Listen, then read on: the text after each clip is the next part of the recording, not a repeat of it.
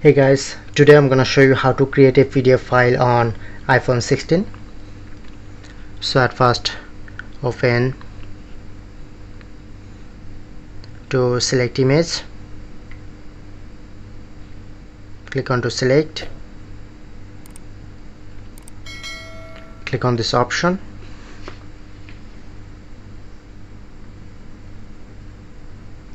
save to files, select iCloud Drive to make new folder, example, to save, and then press on save again. So go back, open iCloud Drive, example, then showing it to image, long press, quick action, then showing it to create PDF, just click on. Now successfully create this PDF.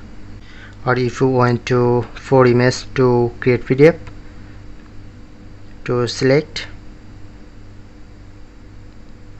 3 dot to create PDF.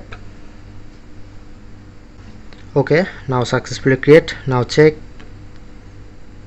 1 2 3 and 4 images. So that's it. That's how we can easily create PDF file.